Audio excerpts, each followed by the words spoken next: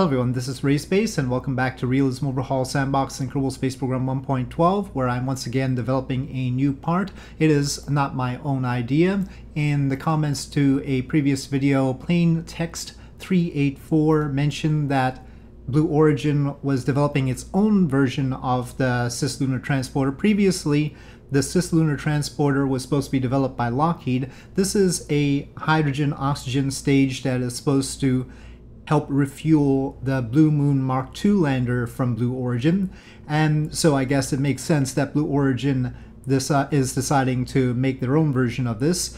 And so it's basically a big hydrogen oxygen tank with 3 BE-7s at the bottom. So I have the tank here, and then we need to put the BE-7s at the bottom wherever I've got the BE-7s in the midst of all the other engines I have. Actually, I think that one's fine.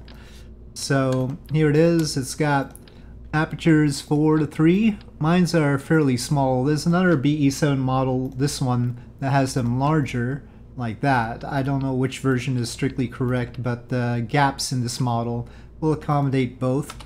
And it is basically a 7-meter stage in diameter, and so it's matching the size of the second stage of New Glenn, and the first stage of New Glenn for that matter, but I shaped it so that it would more or less match the second stage of New Glenn, which is a Hydrolox stage anyway, but it has different engines. And this whole thing is based on basically a single image, and that image is this one here. So this is all I had to base my model on, and I've taken some liberties. So just a warning. And taking a look at this, we'll see that I can't really tell where the RCS thrusters exactly are. I can sort of see hints of them, but it's not clear. Probably some mounting points. The top end seems to be octagonal, and then the bottom is hexagonal. You can see that. Yeah, I didn't like that. I made it all octagonal. It might be that both are hexagonal. It's not super clear, but I think the top is octagonal up there. It made everything a lot easier to just make both of them octagonal. And that's partly because if you have 4 sets of RCS thrusters at the bottom, then it sort of works out a little bit better that way. The foil texture is darker in the image than I have it. It's not entirely clear what these are. Either they're radiators or solar panels, but if it's running off of fuel cells, it doesn't need the solar panels, or maybe it's conserving the hydrogen and oxygen so that I'll use solar panels part of the time. But obviously the main function of them is to block sunlight and block heating of the tank, which has the MLI layers on it. But solar panels can do that too without actually being radiators. I assume the white panels here are sort of like radiators, but they're only covering the part that those panels aren't covering, but then this seems to be a gap here. If you take a look at these panels, the length when they retract can't possibly cover the entire tank surface. So I have a lot of questions. I have a question about how they plan to close the top of it for launch, because, you know, there's got to be a fairing around this somehow, but it's basically the full diameter of the stage, so they probably don't want to create a new fairing to wrap around it, and my guess is they're just going to have a little inner stage to connect to the bottom of it, and then some fairing on the top, but you don't really see any fairing link things or anything indicating that on top here. So I've got questions as far as exactly how it's supposed to be. Mine doesn't look great yet, but they're probably gonna make changes anyway. When it extends, the way it deploys is like this, so I have it going like that, and then little flaps coming out like that. So it has gaps, and I don't know what to do about that exactly, because the length here is the same as the length there. If I try to make it any longer, it doesn't work. Yeah. So my guess is the way they have it, it's sort of more flexible material, as there are solar panels that have that sort of flexible material.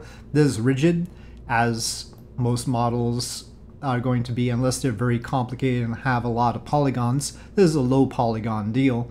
So yeah, it is not quite as good. I probably need to make that texture darker, judging from the image, and I'm surprised how not shiny those panels are, considering it's the same shader on the whole thing. They need to be a little bit shinier.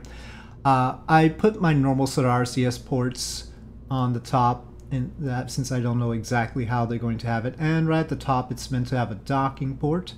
Let's just verify that the normal NASA docking system can fit just fine. There it is. So that is a normal sort of deal. But fairings, I don't know. That's a question mark. Now, right now, it's a little bit underfueled. According to the conference information that was linked by plain text, they are planning to have this be able to push 100 tons to the moon. And that's a lot.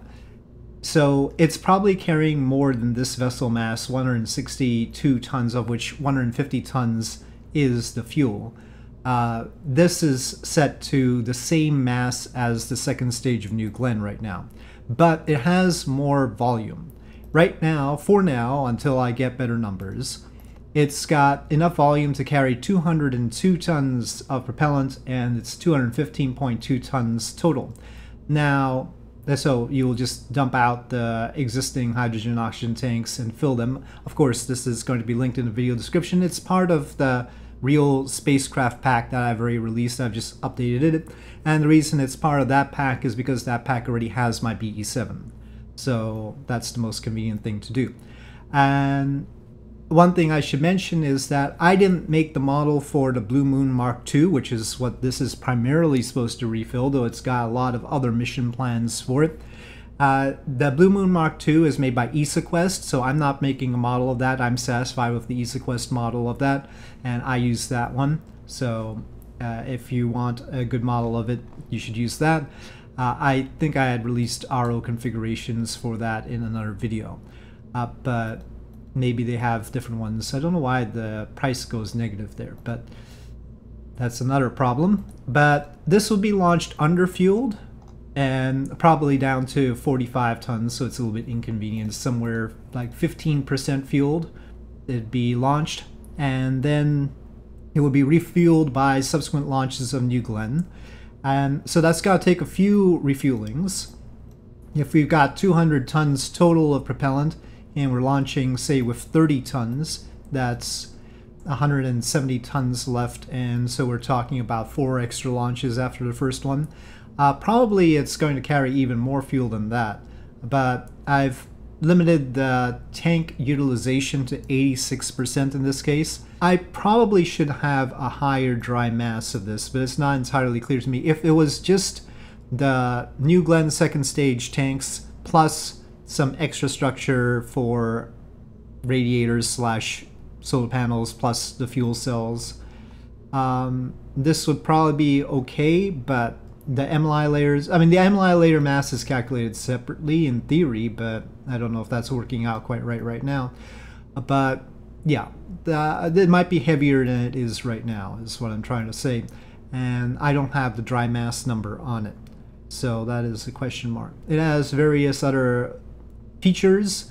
If you do get boil off, it's got containment for the hydrogen and oxygen. I was originally thinking of running the RCS thrusters on that, on the gaseous hydrogen and oxygen, but right now they're running off of the liquid hydrogen and oxygen and actually igniting instead of being cold gas thrusters, so they get better efficiency like that.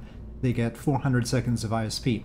So just to be clear, this is just a stage that's meant to transport things out to the moon, and it's supposed to be able to handle 100 tons, though I don't know if we have enough propellant for it right now. Let's see. And actually, I said can go out to the moon with 100 tons, but they included the capture in that, I think. Okay, so that's 100 tons right there. And this is now full with the 200 tons of propellant. This gives us 4,446, so that's plenty to do the job. Now with the 3 BE7 engines, that's a 2-hour burn time. So what I'm thinking right now is probably it has more dry mass, and it probably doesn't need more propellant. Now with the 150 tons that Blue Origin New Glenn second stage would normally have, it's probably a little bit closer. Even with the 150 tons, we're looking at 3,659 meters per second, 1.5 hour burn time. So that already is pretty good enough. It looks very plain right now because I was just going off of a very plain sort of image, but it does have some detail, really, actually. But yeah, I'm expecting things to change, so I didn't do a whole lot with this. It's meant to be functional, maybe not the most aesthetically pleasing, but let's cheat it into orbit and see that its RCS is working properly. Okay, so here's how we are. I tried to angle the upper thrusters so that they would blow away from the payload, but, well, not super successful right now. I might need to up the power of the thrusters as well, but it seems like MechJeb is just being silly. This is the hybrid controller. Let me just try SAS, oddly enough. Okay, extend.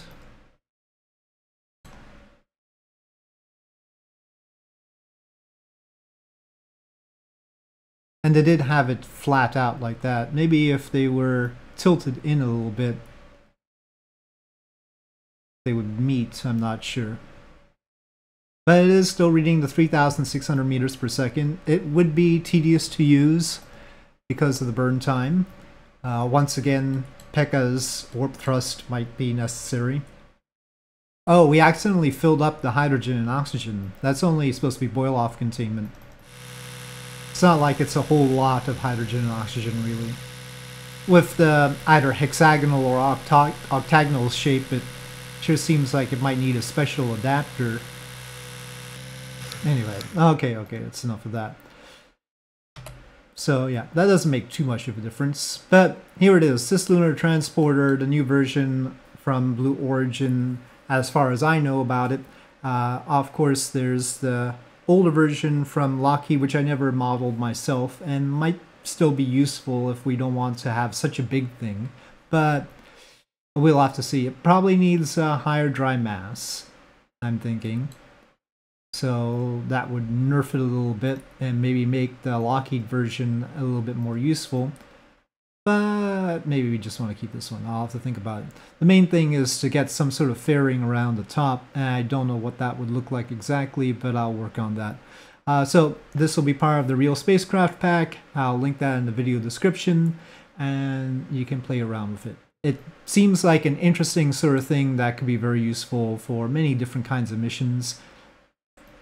It's certainly OP for just refueling the Blue Origin Mark II lander, the Blue Moon Mark II lander, because that only needs, that's 60 tons total. So we don't need a 100-ton capacity for that.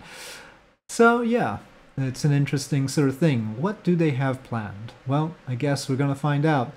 So with that, thank you for watching. I hope you enjoyed this video. If you did, please do press like. If you have any comments or suggestions, please leave them in the comment section below.